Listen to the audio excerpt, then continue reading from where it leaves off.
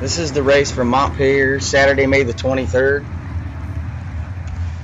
And there's been a lot of stuff on social media, and we don't want any controversy. We just want to race, have a good time. Our family loves doing it. We just want people to see, what happened. They can see the race. Obviously, Daryl Banks there on the pole and Bobby Strimmy on the outside. I talked to Bobby after the race, and he had bumped his off switch. That's why he slows there on the back stretch. Now he gets it turned back on. But Bobby's doing a great job. He's an asphalt racer that's went dirt. As the race progresses here, you'll see Randy going to the outside. Going to go around Daryl Banks.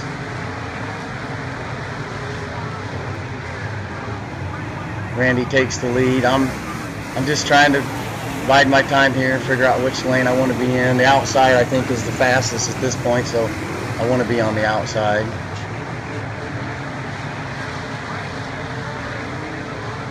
Randy goes to the lead here, and Daryl stays right with him. Bobby's back in the groove again. I think the bottom was as fast as the top was.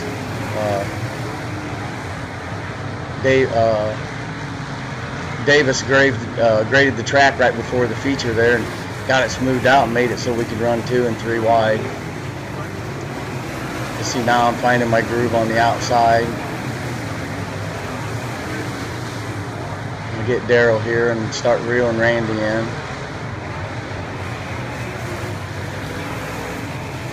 The track's really fast. The cars are flying. We're going to be getting into lap traffic here pretty shortly.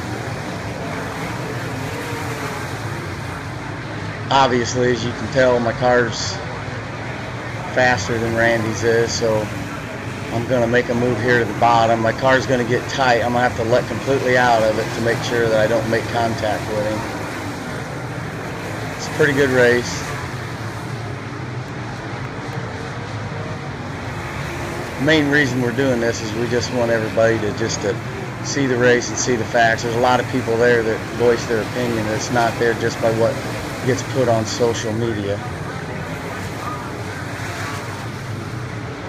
And here I'm getting underneath Randy. It's a little slower in 3 and 4. I have to slow down a lot more. Here I can stay on the gas. He's obviously coming down a little bit here. He sees that I'm working better on the bottom, but I don't want to be on the bottom anyways. I'm just trying to get him to move down so I can go around him on the outside.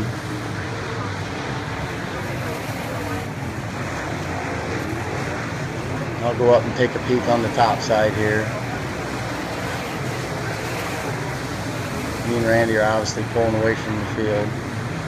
Here comes the first lap car. I used to be one of those lap cars, so I understand that those guys are learning. They're part of the race. We got to respect them, and obviously they're going to get better, and maybe they'll be winning someday.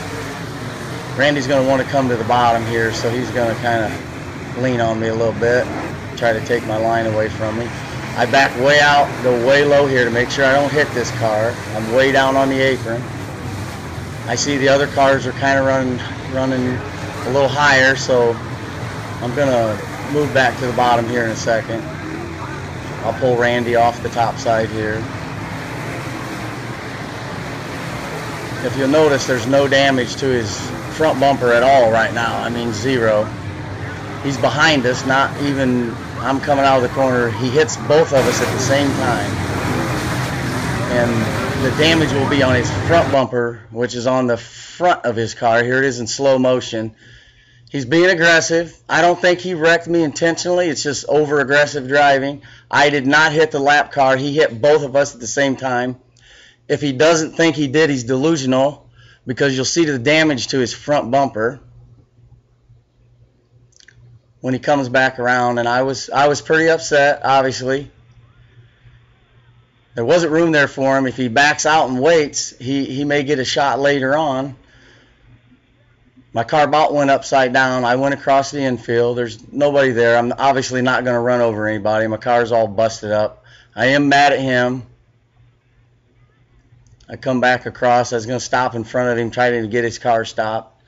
When you're mad, you do kind of dumb things, and I'm look back now, and it was dumb. I shouldn't have done it, but You're going to see the damage to his front bumper now. There it is. He didn't hit anybody, obviously, but he's got damage to his front bumper, and you'll see that both of our cars jumped in the air, so obviously has some blame in this.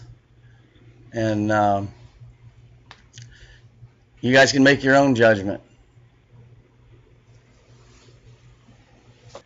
So after the race was over,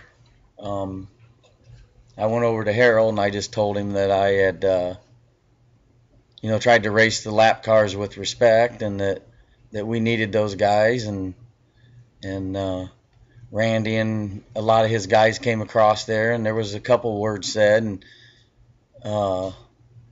me and Randy kind of got a hold of each other, and there was no punches thrown. There's a little bit of shoving going on, and on social media his wife said that I throwed a punch at her, and then she said I was gonna and somebody blocked it or whatever. I never throwed a punch. Fighting's the last thing I want to do. I'm there to race. That is false. She is obviously I don't know what she's thinking. I mean, it's ridiculous that she'd even say it. Obviously she loves controversy, but it's not true. And I just want to race, have fun the rest of the summer, and me and Randy can put on some good shows for the crowd. That's what they're there to see, and I'm willing to race him clean and race hard, and if he doesn't want to race that way, then we won't race that way.